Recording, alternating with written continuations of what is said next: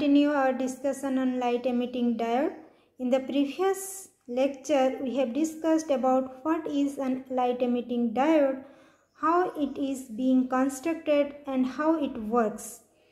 Today we will be discussing about the VI characteristics of light emitting diode. So this is what we have discussed in the last class, and we have seen that the wavelength of the light emitted from the LED that depends on the energy gap of the material used for constructing the LED. And we have also seen that the wavelength of visible light that ranges between 700 nanometer to 400 nanometer, and from that we had calculated that the energy gap of the material which are suitable for emitting lights in the visible range that lies between 1.77 electron volt to 3.1 electron volt, right?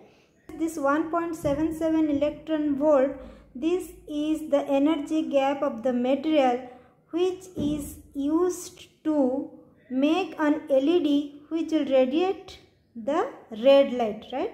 And the energy gap of the material for an LED to radiate violet light is 3.1 electron volt. This Eg that also decides the barrier potential of the diode, and hence if Eg is very high, then the barrier potential will also be high. That means the barrier potential of red LED is less as compared to the barrier potential of violet LED. This concept we will be using while we will discuss about the VI characteristics of an LED. Now coming to the VI characteristics of LED, we know that this LED is nothing but a specially designed PN junction diode, and hence to study the VI characteristics of an LED, the circuit diagram which we need to consider is same as the circuit diagram what we have considered for studying the VI characteristics of simple PN junction diode. Okay, so this is the circuit diagram for studying the VI characteristics of an LED. Here this one is the LED over here, this blue side this is the P side, and this red one is N side. Okay, and while discussing in semiconductor physics, we have seen that a diode conducts under forward bias condition, and hence this LED also operates only in forward bias condition. Forward bias conditions means the P side of the diode should be connected to the positive terminal of the battery, and N side of the diode should be connected to the negative terminal of the battery. And here in this diode, this is the P side, and this P side is connected to the positive terminal of the applied voltage source. Here this is the N side, and N side is connected to the negative terminal of the applied source. Further, here this milliammeter over here that is connected in series with the LED to measure the current passing through LED, and this voltmeter over here that is connected in parallel to the LED which measures the voltage across the LED, right? Now taking the readings from this voltmeter and this milliammeter, we will plot the VI characteristics of the given LED. For plotting the VI characteristics of LED, we will be considering the forward voltage along the x-axis and the forward current along the y-axis. This forward voltage is in volt and the forward current is measured in terms of milliampere. Okay. Now, as the function of LED is same as that of a normal PN junction diode, the VI characteristic trend is also same as that of a PN junction diode. Thus, this is the trend of VI characteristics for a given LED. Here you can see the current is initially 0 and it starts increasing after a certain value of applied voltage, and after that it increases exponentially, right? And here whatever I plotted, this is for infrared LED or IR LED.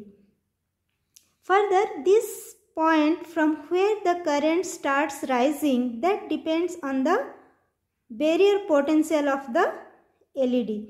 And we have seen the barrier potential for different color LEDs are different. So if we plot the VI characteristics for different color LED, the trend will be same, but the difference will be here from where the rise starts in the VI characteristics. So this is for infrared. Next comes the red one. Next is orange, yellow, green, blue, white, and finally this is for ultraviolet LED. From here you can see that the trend is same for all the colored LEDs. Only the difference lies over here. At what value of the applied voltage the current starts increasing, and that value depends on the barrier potential of the corresponding LED.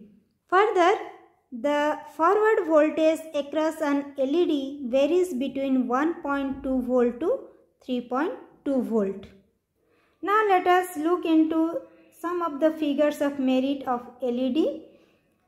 These LEDs are one of the best optoelectronic devices because they are more energy efficient. What is the meaning of this energy efficient? Energy efficient means what is the fraction of the input that is being converted into output.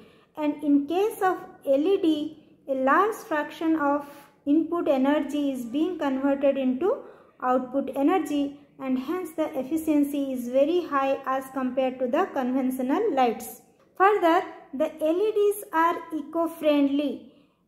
In our conventional bulbs, they used to produce a large amount of heat, but the heat produced in case of LED is very less as compared to the heat produced in case of an conventional light. Further, they can be made extremely small and lightweight. You might have seen these types of lights which you are using in different occasions. The size is very small and the weight is also very light. Coming to the lifespan of a light source, the LEDs have much longer life as compared to the conventional light source.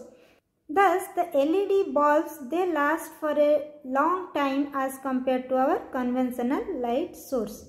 The LEDs, they operate at very low voltage, that is approximately around 1.2 to 3.6 volt, and the current through the LED is also very low, that is 10 to 30 milliampere.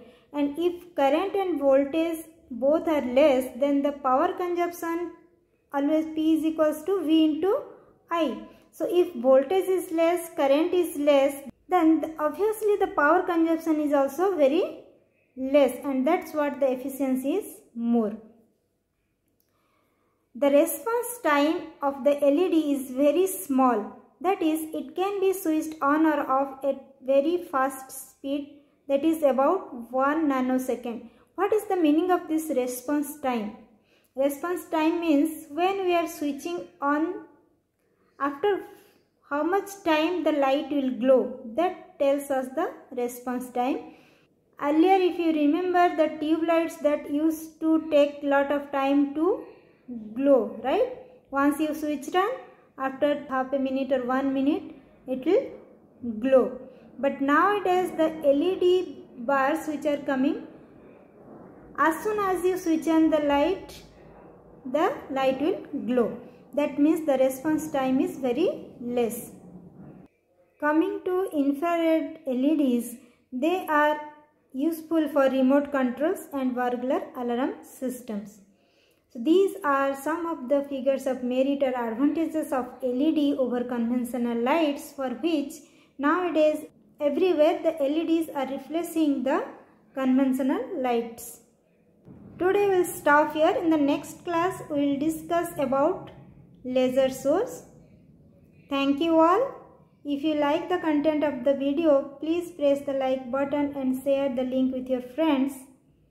Further, don't forget to subscribe the channel. If you subscribe it, then you will be getting the notification whenever I am uploading a new video.